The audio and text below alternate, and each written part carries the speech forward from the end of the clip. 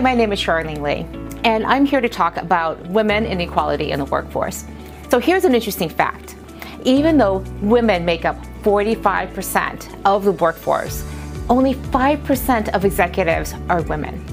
And so when you think about this huge disparity, what are some of the reasons for this? Maybe because women don't ask for promotions as much. Maybe because the ways that people are getting promoted, it's more masculine characteristics that people are looking for rather than these more feminine characteristics.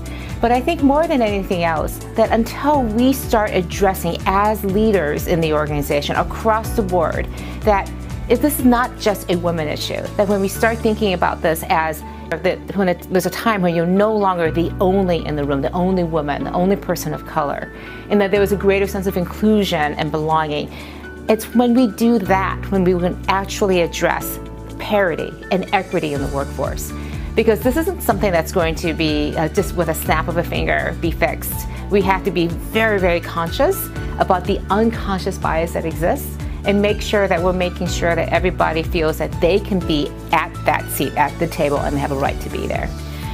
And that's why I encourage you to get on board today and really start to take actions and think about what you can do to help make this a different place.